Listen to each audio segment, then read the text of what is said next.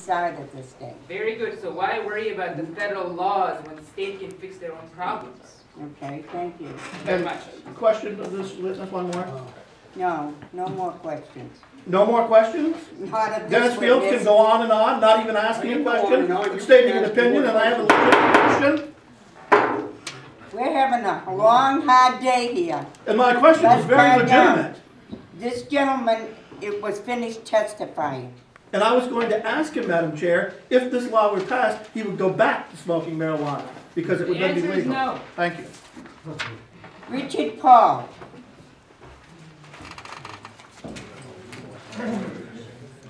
I'm back. Did you miss me?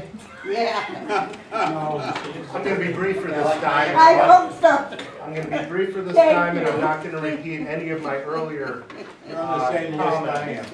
There have been questions about alcohol and marijuana. I'm in an unusual position in that from 18 years old to 40 years old, I was a member of Alcoholics Anonymous, and I maintained sobriety during that period.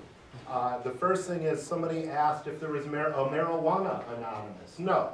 There's a Narcotics Anonymous, there's a Cocaine Anonymous, there's Cigarettes Anonymous, there's Sex Anonymous, there's Sex and Love Anonymous, but there is no Marijuana Anonymous because nobody would go. Most people smoked pot when they were kids, and most people just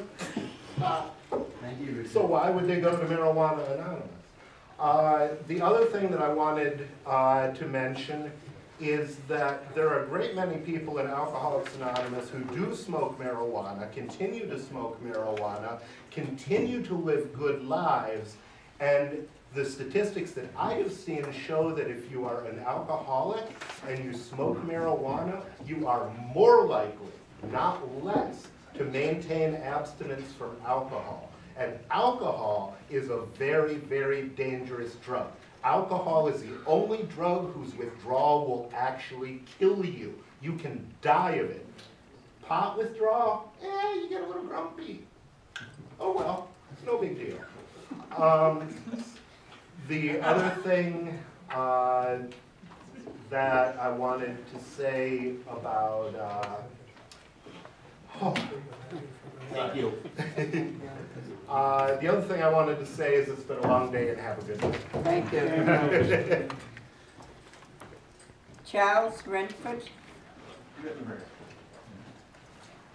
You say 5 minutes, but I'd like you to cut one that is to fine. 2, please. I'm much more of a writer than a public speaker, so I just need 2 seconds. Okay. I work in 1, 2. 1, 2, and I'm done. Your name? My name is Charles Griffenburg. So, my academic background is philosophy.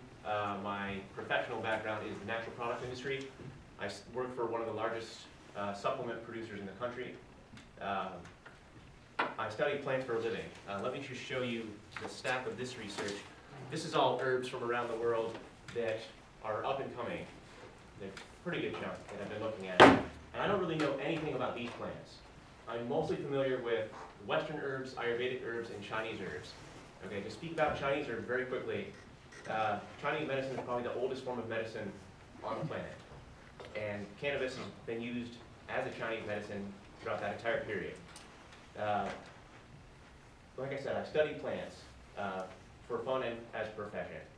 I can tell you without a doubt that cannabis is the most useful plant in the world. It is astonishing to me that it is illegal. Just unbelievable. We're supposed to be the land of the free. When we grow up, we're taught this is the land of the free and the home of the brave. And I grow up to find out, no, it is not. You are not free because you can go to jail for a plant, a very useful plant. Like I said, I've studied these. There was comments made earlier, is it Gail? Dr. Gail, about cancer research. There's an abundance of cancer research. I pulled this out of my folder. This is from the first college class that I took, Cannabis Sativa. I'll just read you a little blurb.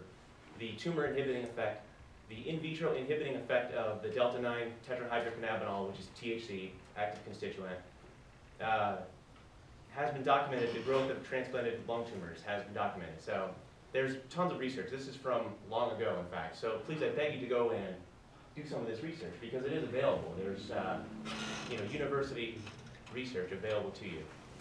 And I really loved Representative Warden's comments earlier, treating it like tomatoes and roses and oregano, because that's all it is, just another herb. These are all just plants, and they are our friends. They're not here to hurt us. Plants don't hurt anyone. It's choices that hurt people. So don't let your choices hurt more people in the future. Thank you. Thank you. Representative Valencourt. You mentioned you were a writer, which brings something to mind. I've heard, and maybe I used something when I was in the Netherlands legally, in Amsterdam in the past, and got some of the greatest ideas for writing I've ever had in my life. Is it true that some of the greatest literature has been written by people that were indulging? Yeah, obviously, I think this is fairly common knowledge that many of our great artists and inventors throughout history have used various substances. Maybe that has hurt them too, but they've also contributed greatly to our society. But whether or not any of these things are harmful, alcohol is obviously harmful, much more harmful than any of the other drugs, really. But whether or not they're harmful, it does come back to the point that's been made numerous times. It's personal choice. It's personal liberty to choose how you will pursue happiness. So I love the point was made earlier. This is the pursuit of happiness. I'll tell you, if one of these bills does make it and is voted upon, which it does, at least it deserves a vote, right? So let's have a vote on it. But if it makes it, and it actually does, because we become the third state in the union to legalize cannabis, I will guarantee you there will be an abundance of wealth and prosperity that will follow upon that. There will be no end to what good it will do. Thank you. Representative Gagnon. Sir? Thank you, Madam Chair. We talked about the female cannabis plant Correct. as being beneficial. Would you also say that the male plant? I would tell you produce that the hemp and shoes, pants, various and shirt that I'm wearing is made from hemp. And it is a tremendous fiber. You can build houses with it, you can build cars with it, you can build everything with It's it. expensive. Okay. Only because of, yeah, correct, because it's not plentiful. We have to buy all of our, From overseas. primarily from Canada. So I wanted to come and speak on the industrial hemp thing, but I ended up running out of time, I had to leave. But we sell all kinds of hemp products, the hemp oil, the hemp seeds as a protein is tremendous for your health, on and on. Representative Robinson. Thank you, Madam Chairman. Have you heard anything to the fact that Hampshire is just a misspelling? What is Hampshire? Indeed, I heard that. Well, I've never run into ham. And most shires are named for what dominates their shiredom. I heard that. Thank you. Representative Henson. Thank you, Madam Chair. Just a quick question. In your study of cannabis, are there any health concerns that have ever made you doubt, question, wonder? Well, I think that smoking anything is going to be somewhat harmful to your lungs. But the point was made earlier, you can eat it, you can vaporize it, you can do all sorts of things with it. Like I said earlier, the oil of the seed, the oil of the bud itself you can consume. There's many ways around the harmful aspects of smoking. Well, no, I'm not just talking about smoking, the actual. No, injection of the substance, no. In fact, go check out this on the Google machine. They're now juicing the leaves and buds and taking it raw. Because you don't actually get high from taking it raw. It has to be combusted with heat, which is what causes the high reaction that you get. So look into that definitely. Eating it raw is actually super antioxidant. Somebody else made this point. There's an abundance of research that demonstrates how valuable it is. Please. Thank you very much, sir. Call Ivan Friedman.